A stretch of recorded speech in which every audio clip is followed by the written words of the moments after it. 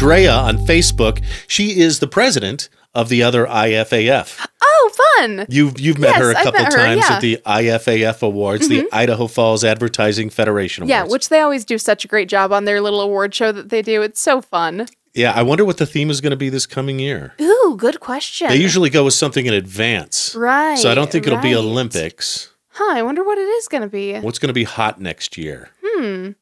Anyway, Drea says, hey, Lucy's Pizza has a pickle pizza. Yes.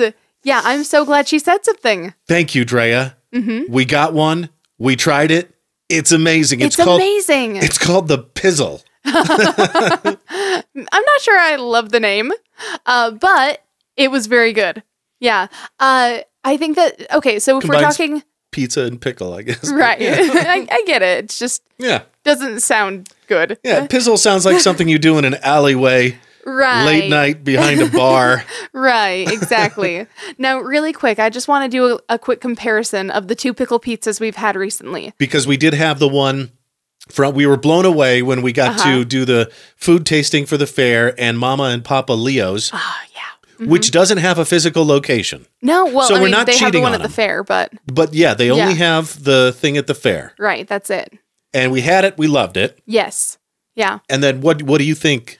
Okay, so I'm just going to come straight out the gate saying it. I do think that the Mama and Papa Leo's is slightly better, which is shocking because I thought that the Lucy's Pizza had a much more pickly flavor to it.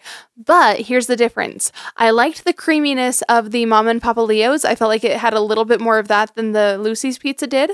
And I also liked that they went with the Dave's Hot Pickles, which I think add an extra flavor to the pizza that Lucy's didn't have. Theirs felt a little bit more one note and less complicated than Mama and Papa Leo's did.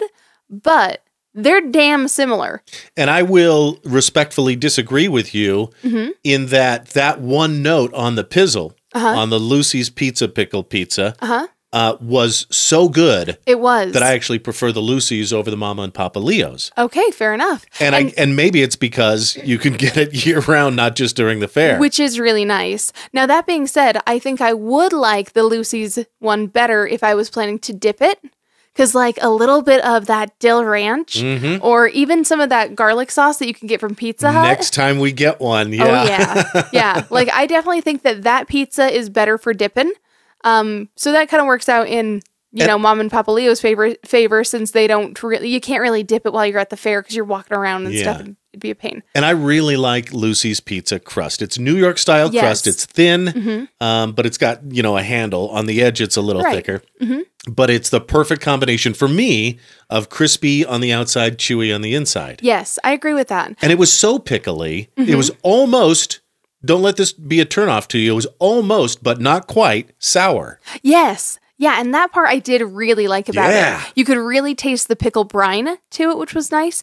And I didn't think that the crust on the Lucy's Pizza was bad. Sometimes I don't love Lucy's crust because I'm a thick crust girl. I like things thick. You do. You do. You're a thick girl. I am. THICC. Yeah.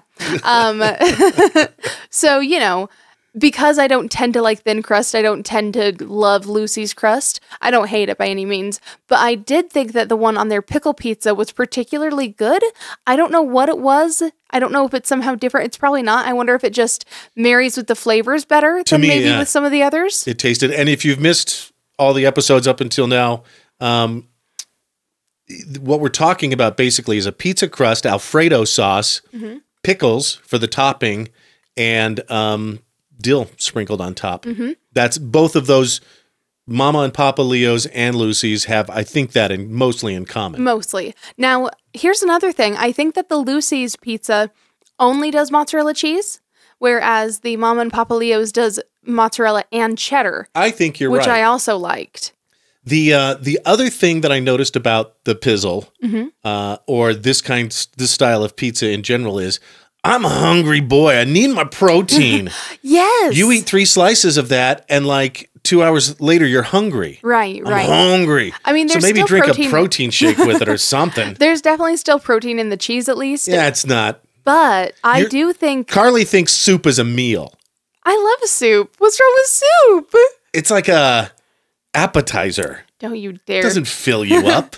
Don't you dare trash talk soup. Depends on the soup. All right.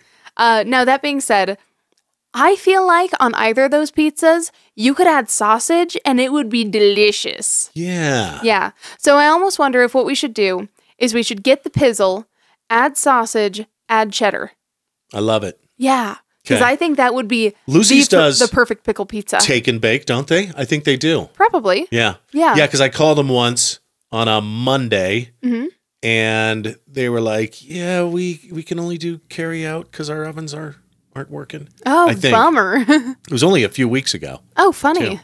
But, one other general piece of advice I want to give, just in case you haven't heard this yet, is did you know that one 18-inch pizza has more square footage than two 12-inch pizzas? That makes sense, actually. Yeah, if you're ever... Okay, so, and I don't know, you do math and use pi somehow. Right. I mean... Two 12 inches. Yeah. 226 square inches of pizza. One 18-inch, 254 square inches. Yeah. That Math sounds right. magic. Yeah. Well, I mean, it's because you're getting all of that outer layer, you know? Something to do Those with outer 6 hypotenuses and circumferences, I'm sure. Yeah. I mean, I used to know how to find the area of a circle. I could probably figure it out if I really had to, but I sure as shit don't remember off the top of my head. Anybody got a protractor or a compass? What would you... I don't know. For that one, to find the area of it, you wouldn't need either of those. Okay. But a protractor is always helpful for finding the angles of things. Okay. So, I mean, a compass would be good if you were drawing circles. I guess I was being obtuse.